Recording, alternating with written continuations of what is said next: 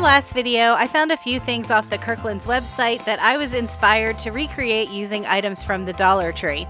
This time I'm back at it again with 3 brand new crafts, all inspired by Kirkland's. Now that spring is here, I'm really inspired to add more greenery and florals to my home decor, and these planters are a perfect way to do that.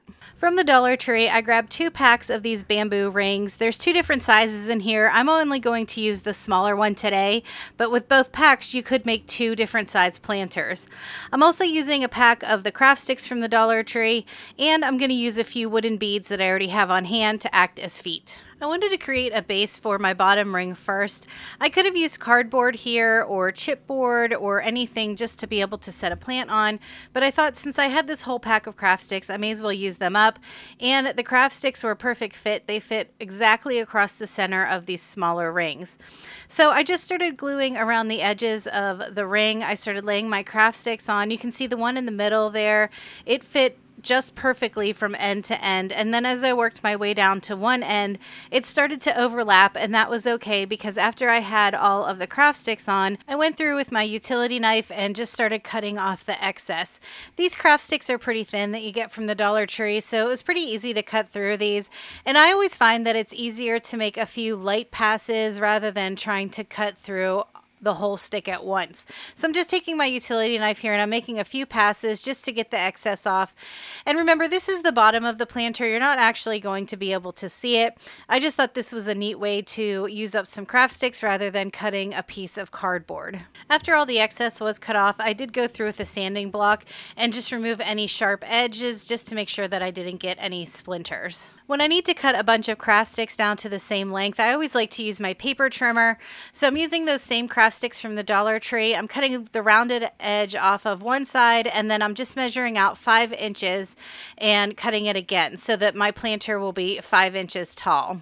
Putting this plant holder together was really simple. I just started adding hot glue to the base piece that I had created on the outside of the ring, and I just lined my craft stick up. You can see I have my silicone mat here. This just helps protect my work surface, and it also helps make sure that I can line up the bottom of the craft stick with the bottom of the ring. Once I had a few rings in place, then I went through and I hot glued the other end to the second ring so that I could space these out a little bit more evenly. Once I had a few of the craft sticks hot glued onto one side of my plant holder, I jumped over to the other side because I noticed that it had started to droop, so this just made it a little bit easier to keep it even on both sides. So I'm doing the same thing on this second side here. I'm just adding hot glue to the bottom ring and the top ring, and I'm holding my craft stick in place there. I kept my craft sticks fairly close together. That's the main difference between this one and the one on the Kirkland's website. The Kirkland's ones, the vertical pieces were a little bit farther apart, so it's up to you how you decide to do yours. But I like the look of mine with the craft sticks a little bit closer together. Here's where you can decide what will fit your home's decor the best. For me, I really like the look of the natural wood, but I also like that distressed look. So I'm taking some white chalk paint here, and I'm just dry brushing over the surface, leaving some of that wood show through. You could buy fancier feet for your plant stand, but I'm all about using up what I already have. And since I already had these white wooden beads on hand, I just hot glued these to the bottom.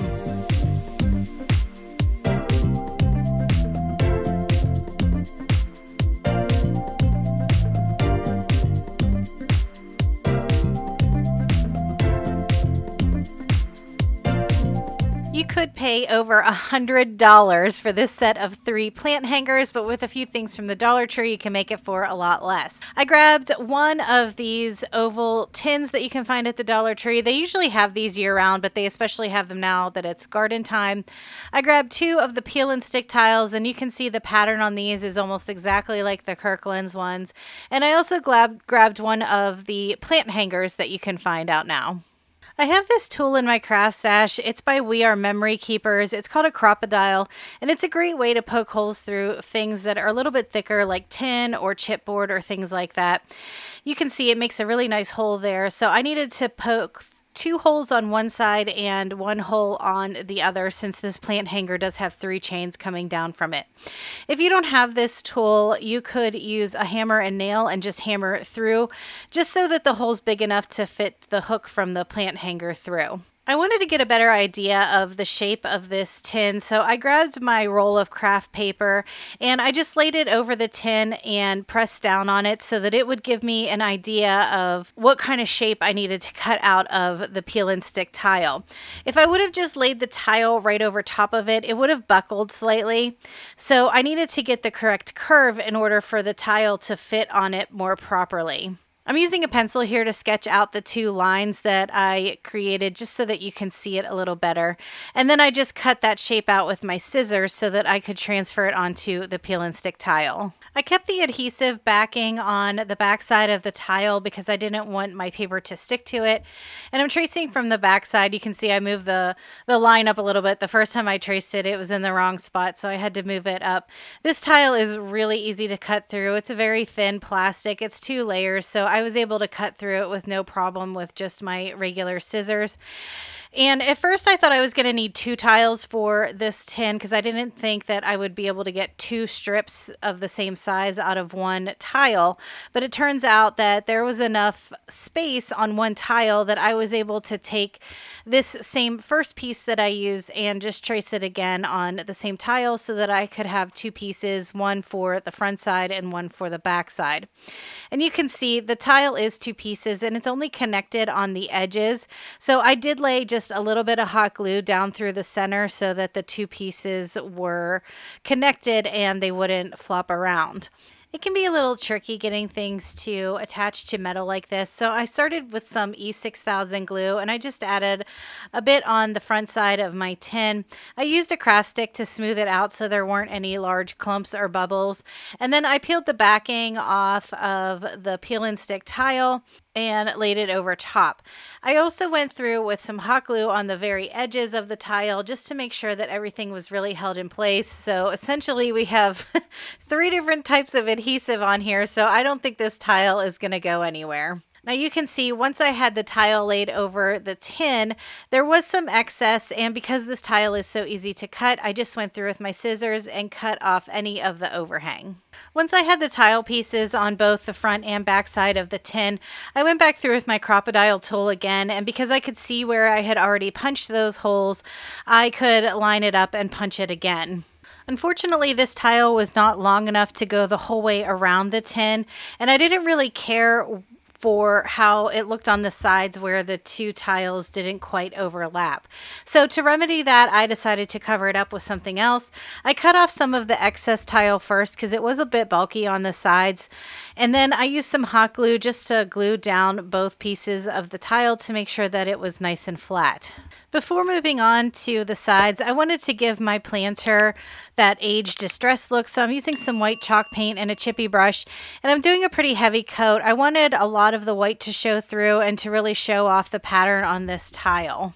I found some burlap ribbon in my stash that had some pretty lace running through it, and it was the perfect width to cover up that spot where those tiles didn't meet. So I did a bit of hot glue to the bottom of the planter, and then I held the ribbon in place with the glue and some clear tape. I ran some glue up the sides, and you can see it's the perfect width to cover up both of those raw edges from the tile. Then I just needed to add some hot glue towards the inside of the planter, tuck my ribbon into it, and keep it secure with another piece of clear tape.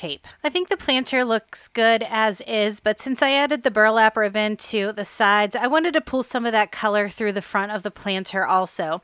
I have this really thin jute rope that I got from Amazon, and I just did a small bead of hot glue around the bottom of the planter and laid the rope into it, and then I repeated that on the top. This not only pulled that color from the burlap through the planter, but it also helped cover up any of the raw edges from where I had cut the tile. Before adding any flowers to my planter, I wanted to attach this plant hanger. It was really easy with the clips provided. And if you didn't want to use this as a hanging planter, you could use it as a standalone centerpiece also.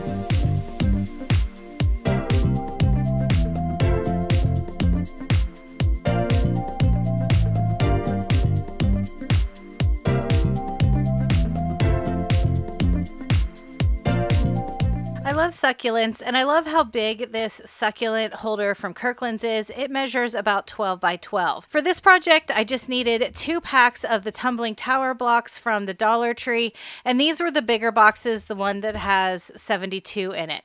I needed to create the 4 walls for my planner to start, so I'm using a T-square here and my big silicone mat just to help prevent any hot glue from getting on my surface. I started by lining up 6 of the tumbling tower blocks and just gluing them in a straight line. Now I wanted to bricklay my tumbling tower blocks because I am going to make each wall of my planter about 4 rows high. So there's a couple different ways you could cut these tumbling tower blocks.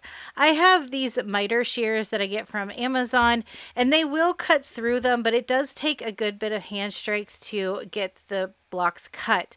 If you don't think you could use something like that, you could use just a regular handsaw and a miter box to cut these blocks in half. Or if you wanted to avoid cutting these at all, you could just create 4 rows of 6 blocks and not bricklay them. They could just line up on top of each other. I think either way it would look good. I just really wanted to try out the bricklay pattern, and I wanted to see if I could really cut through these blocks with my miter shears. So for the second row on this wall, you can see I laid one of my half blocks down, and then I laid 5 full blocks down and my other half block on the other end. That way when I stack the 2 rows together, it'll bricklay the Jenga blocks from each other. And like I said, I need 4 rows for each wall of my planter. So that means I need about 24 blocks for each side. So you'll need 96 blocks altogether. That's why I had 2 packs of the tumbling tower blocks there. And I got my 3rd row done here. Now I'm just using hot glue on these. You could use wood glue if you wanted to, but I always have pretty good luck with the Gorilla Glue sticks. They seem to hold wood pretty well. I've not really had anything fall apart on mine when I'm just using the glue sticks on the wood. So again, on the 4th row for the wall of my block, I'm just cutting one of the Jenga blocks in half. Now these Jenga blocks are just slightly smaller than 2 inches, so I cut my blocks down to about 1 inch in size. And again, I did the same thing with the 4th row. I started with one of the half blocks. I glued down 5 of the full blocks, and then I put another half block on the opposite end. After I had all 4 rows of my tumbling tower blocks assembled, then I could go through with my hot glue and glue the 4 rows together. I started with one of the rows that had the 6 whole blocks in it, and then on top of that I laid one of the rows that had the half blocks. And then I repeated that again for rows 3 and 4. Now like I said, I chose to make my box 4 rows high, but it's up to you how high you want to make yours. You could make this higher or shorter. Either way it would look good. Also, try not to stress about the rows being a little uneven or there being some gaps in between some of the blocks. I just think that adds to the uniqueness of a handmade planter. Once I had all 4 walls of my box assembled, I wanted to give it a little more stability. So on the back side of each of my walls, I'm just taking some craft sticks and I ran them on a diagonal just to hold most of the blocks together. I'm using my T-square again here to help line up the walls of my box. I'm using the same Gorilla Glue hot glue sticks to put everything together, and you can see I lined the first 2 up first, and the key that I found to make sure that this was nice and sturdy is to really hold those 2 pieces in place while the glue sets. If you move on too fast, that glue is going to be warm and you run the risk of having the 2 pieces come apart. So once that was set in place, then I just moved it over to the other side, and using some hot glue again, I just glued on the 3rd wall, and then I repeated that again for the 4th wall. Once all 4 sides of my box were put together, I wanted to reinforce those corners a bit more. So on the inside of the box where the 2 pieces met, I added a generous amount of hot glue just to give it more stability and make sure that my box was nice and sturdy. I did that in all 4 corners of my box. If you wanted to take the time to create a bottom for your box out of some more of the tumbling tower blocks, you could do that. But I wanted to make mine a bit simple, so I'm just using a piece of heavyweight chipboard and I cut it down to fit my box. I used a little bit of hot glue just to glue it onto the bottom. And once again, for added stability, I went through and added a good amount of hot glue where the chipboard and the bottom of the box met. Before going through and adding my succulents to my box, I took some white chalk paint and I gave a pretty heavy coat. I let a little bit of the wood show through, but I mostly wanted it to be white. And I really like once I added the paint that you could really see the seams in between each of the blocks. I think it just gave this box a nice character. Now, because this box is so big, it measures about 12 inches by 12 inches, I had to use a lot of floral foam in it. And then I also covered up that foam with some moss. You can see most of the floral foam that I had were scrap pieces that I had laying around, which actually worked out perfect to get those out of my stash. But when I show you the finished picture, you'll see that I did add a pretty good amount onto my finished piece. I think I did an extra $20 just because if you didn't have floral foam laying around and if you didn't have a lot of succulents in your craft stash, that would cost a good bit of money to get this box filled because it is so big. But even though I did have to spend that extra cost getting the floral foam and the succulents in there, it's still a lot cheaper than if I would have bought the Kirkland's version.